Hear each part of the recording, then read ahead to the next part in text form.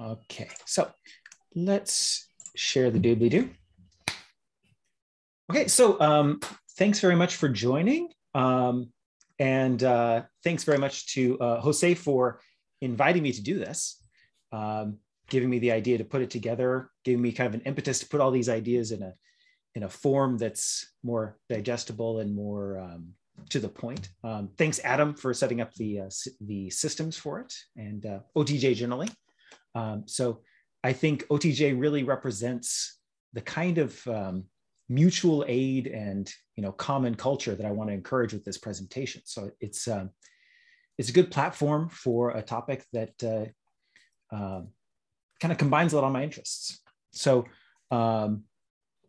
bit about me. I am the younger teacher that Jennifer referred to, of having less experience when starting out and seeing the lack of resources available for people who are trying to just teach things on limited time budget.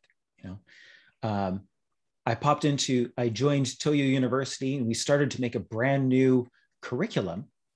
And I found out that you can basically get one absolute garbage textbook on the topic, and there's not much else out there. And I thought, I'm making a curriculum on English as a second language for IT students. 1/3 of the human race is learning English. Surely resources must exist, right? So that started me onto this track of, hey, how can we share resources? How we can share with each other, right? Now, I am a phonetician now. So I studied the sounds of language and how people pronounce things and phonology. But as an undergrad, I did history pre-law, and at the risk of outing myself as an awful bougie bonbon, I'm from a long line of patent lawyers. So in this presentation, I am going to betray my ancestors and encourage you to share your work very freely. However, let me stress, I'm not a lawyer, nor do I play one on TV. This is not legal advice, and I am not qualified to give you legal advice. This is one teacher telling you what he does and what I think you probably ought to do as well. So, being upfront, this presentation is pure propaganda. I want to convince you of two things. First, some things can and should be free. Free as in free speech, and free as in free beer. And second, I want to convince you that you can and should share your teaching materials for free. So I'll go over what this open culture concept is all about, how Creative Commons licensing works, and why teachers should care about it. First, let's look at the concept of a commons, where Creative Commons gets its name. So up through the 1500s, most of the land on the planet was open field agriculture. Well, not true. Most of the land on the planet was forest, but the cultivated land was open field agriculture. So peasants worked the land and managed forests and used wasteland through quite complex communal controls. Fields for grazing sheep, forests for gathering thatch and firewood, public spaces for gathering. All of these places were the commons. They were held in common. Up to the end of the Bakufu in Japan, most villages had areas of forests or mountains that were managed in common by the villagers themselves. It was highly stable, highly sustainable, obviously, or we wouldn't be here. But that doesn't mean there weren't any rules behind who could use it. Common use doesn't mean completely open use. Successful common pool resources, also called CPRs, are highly managed. There's rules for who can access the resource and when. There are rules for who's involved in the decision-making process. There are rules requiring people who draw on the resource pool to contribute to its maintenance. So the commons has never meant lawlessness. It's quite the opposite, actually. Commons is anarchist in the real sense of the word, lacking in a hierarchical authority structure. So rather, they're managed horizontally by equals who care about the resources the most, the people who use them.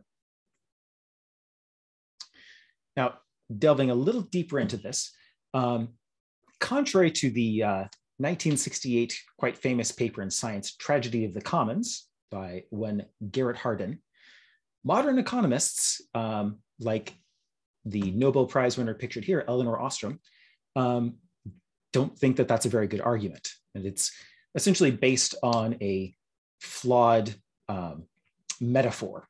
Right? She takes a more nuanced view and says that common pool resources are generally governed at least as sustainably as private held resources, and usually much more stably. And her book, Governing the Commons, offers 8 principles for designing and maintaining a successful commons. I'm just listing them here real briefly. We'll go over how these relate to Creative Commons and Intellectual Commons later on. Now, in England, the commons were gradually taken up by private landlords through the Enclosure Acts in the 17th and 18th centuries. And it was believed that farmers working the land in common were not reaping the full benefits of the land, that private landholders would have a greater incentive to ramp up the intensity of agriculture. You know, the purpose here was to make more intense agriculture on the land, to get more product out of the land.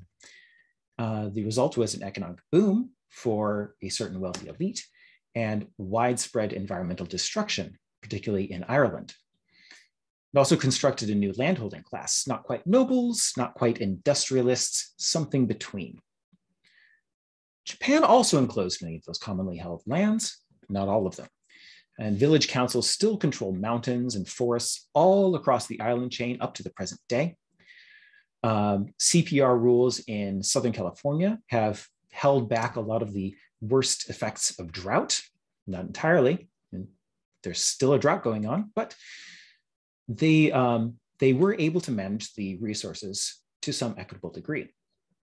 So the point here is that the private ownership over resources is relatively new in human history, and it's by no means universal. There are other models for managing how we use our resources.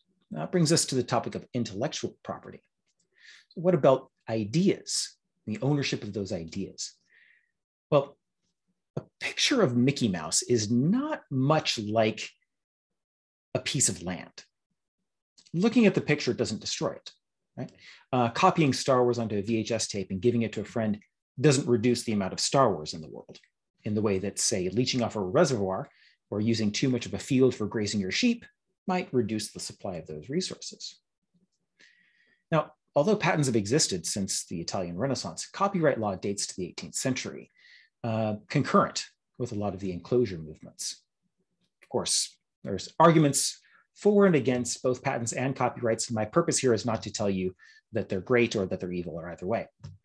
My purpose is in an intellectual commons, in carving out a space for ideas that are not owned, ideas that are shared. So increasingly, things that once belonged to all of us and to none of us now belong to a handful of owners.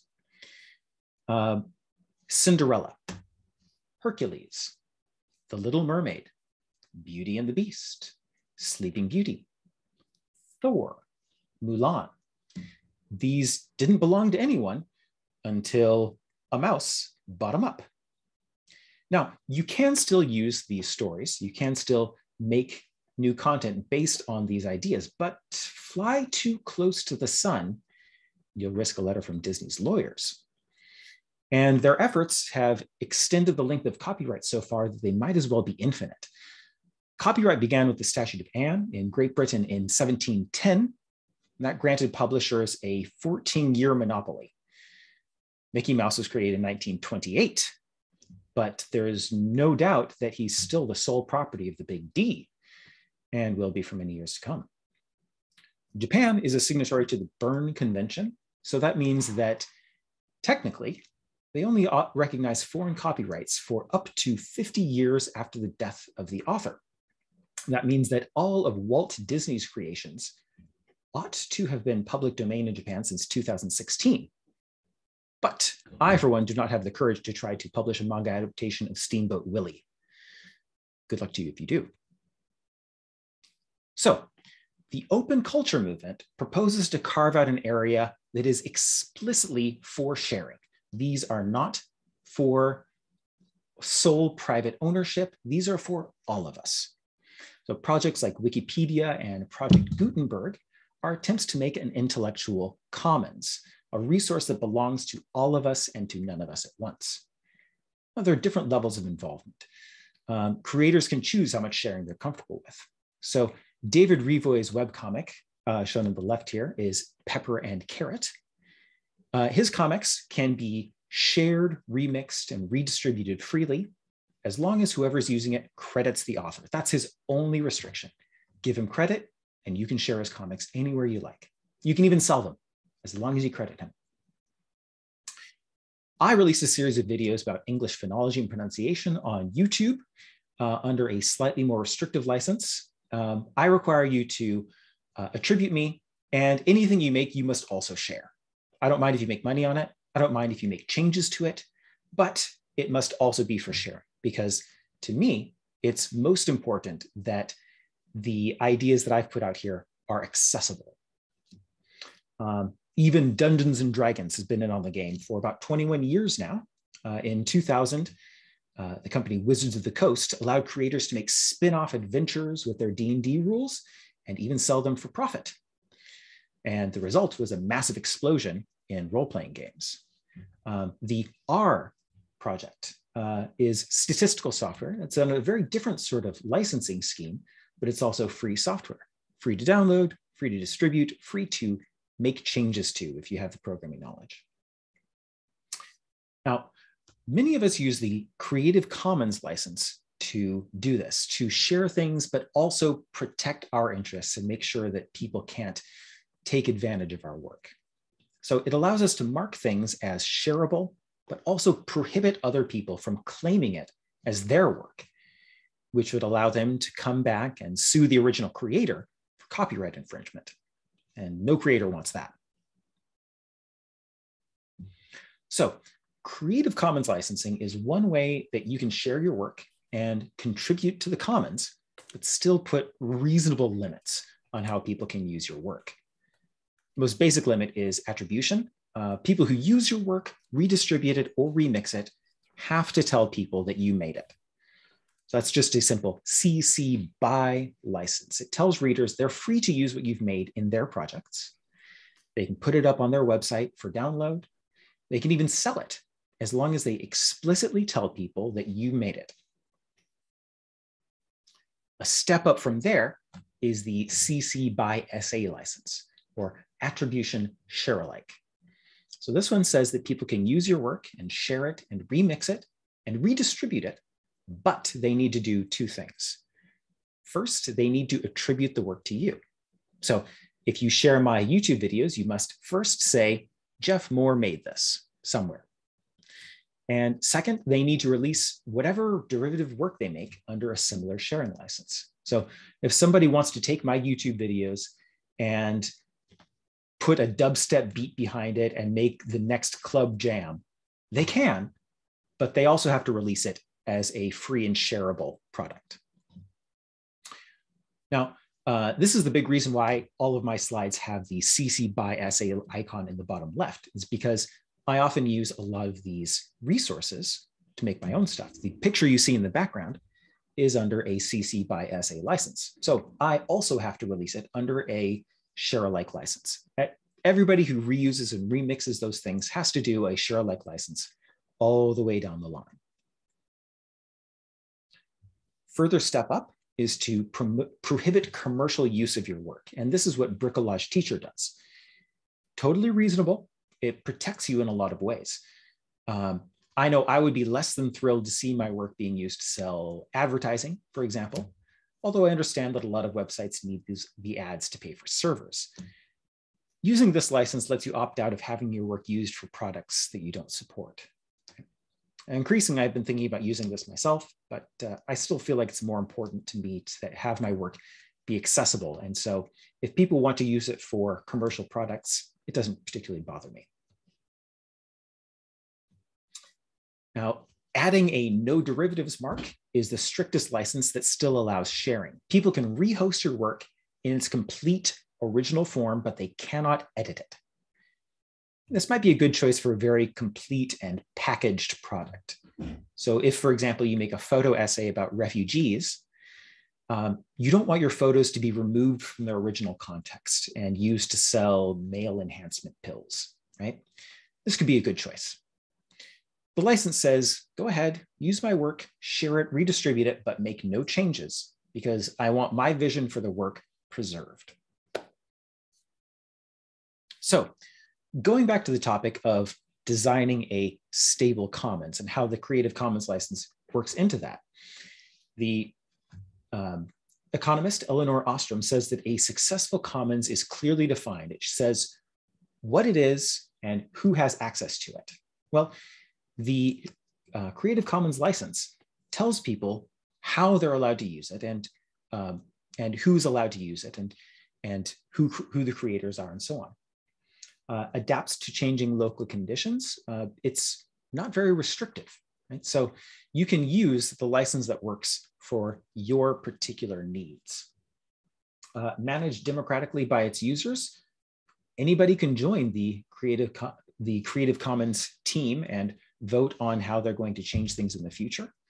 And the person using it themselves gets to choose the license that they use. It's not a top-down thing, right? You can choose any of the Creative Commons licenses or none as you choose. Monitoring is a difficult thing. There is no monitoring system for the Creative Commons licensing system.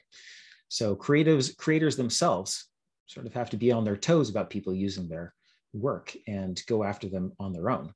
That's kind of a downside to it. There's not this large infrastructure around backing up your rights. It also doesn't have any particular sanctions for rule breakers, nor does it have very good conflict resolution mechanisms, but it is recognized by many, many governments in different forms. So, and small plug, we are actually discussing this book in a separate group later on Sunday. So if you're deeply interested in the topic of the commons, come join us. Now, the thing I want to really drive home here is that I want to encourage you to share as much as you can in the ways you're comfortable, right? There's a growing movement toward free culture, free in two different meanings. Free in the sense that you have freedoms. So an open license says that private individuals and companies don't have the right to infringe on your freedom of speech. They can't tell you how to use a picture, a piece of text, a character, a piece of music. David Revoy's webcomic, his fantasy webcomic I showed earlier, you are allowed to use his characters in any way that you like, as long as you attribute him. They also maintain your freedom to share and remix in that way. But many of these licenses are also free culture in the sense that it doesn't cost any money. So Wikipedia, Project Gutenberg, they run off to donations. Irastoya provides their images free of charge. These are ways that they can contribute and make very accessible resources for people. Now, the law in Japan. Well, in Japan, all rights are by default held by the author. It's called a presumption of authorship. This includes moral rights, which are non-transferable. So an author has the exclusive right to decide how their work is released, and they have exclusive rights over the integrity of their work, whether or not people can change it, remix it, whether they can make derivative works from it. Economic rights are the other form of author rights, and these can be transferred. Most often, this is how creators of creative works get paid, is by selling the rights to their works to companies that then reproduce them and sell them. So economic rights include the right to reproduction and communication of the work and adaptations. Now, an explicit license gives you standing in court if someone borrows your work and tries to claim that you are infringing on theirs. So a dated document with your Creative Commons mark shows prior work. That means that it shows to a court that you have made this before the other one, and therefore their copyright claim is invalid. Unfortunately, it's not the equivalent of registering a copyright in Japan. It is in the US and in many other Western countries. In Japan, you must register with bunkacho if you actually want to have a registered copyright control over your work. It's not an incredibly difficult process, but it is some paperwork. Honestly, unless you're planning to make a commercial product out of it, it's probably not worth doing, because that's the purpose of the system, is protecting commercial products. So in Japan, the Creative Commons mark acts as a statement of your preferences as a creator. It's not really an ironclad legal contract. It's more of a defensive thing to make sure that you won't be sued by people who take your work and then make derivatives of it. So these days, there are more free resources available than at any time in human history, right at your fingertips. You've got Wikipedia, Wikimedia, Project Gutenberg, providing most of human knowledge right at your fingertips, right there in your pocket on your cell phone. The Internet Archive giving even more access to all sorts of documents that have been on the internet before. But there's many, many others. I'd also like to point out YouTube is where I've got my stuff up, and you can release things under a Creative Commons license there. Unfortunately, Google does not promote content that uses a Creative Commons license. So you will languish in obscurity, as I have, but it's a useful place for me to put things to give to my students. Khan Academy is not actually under a free license, but they do provide their stuff for free to others. It's wholly owned by Khan Academy, but they're a nonprofit. Right? Bricolage Teacher actually does allow you to share your resources in a totally free way, should you want to. But Bricolage Teacher also lets you choose what kind of rights you want to keep, if you want to keep the right to sell your products, for example. So I'll leave my takeaway ideas up on the slides here and open up to any questions, comments, quibbles, corrections. Go ahead. Before we go to Q&A, may I suggest that we open up our microphones and give Jeff a big round of applause. Well done, sir. Thank you. Questions from anyone? I didn't see anything in the chat specifically for the presentation, Jeff, but if I might start. Please. Okay, I'm sorry, I got taken away kind of partway through, so I don't know I'm going to be asking something that's going to make me look like an idiot because you actually gave the answer during the presentation. But I am now considering what I'm going to do about a particular teaching method that I have made. And I'm thinking about plainly how to both get it out to teachers so they can use it and how to monetize it. I'm very enamored of the whole concept of what Creative Commons offers and how it protects both me and everyone else that's using it. Now, if I was to say to myself, okay, there's this part of what I do that I want everyone to be able to freely access. And right now, I want to just get it out there, and I want to do slides based on it. I want to do maybe a couple of videos based on it, and I want to make my major public presentations based on it. But if someday, and I put that under CC. Okay, now when I say under CC, I'm not being specific about, no derivatives, share alike, because the question comes from here.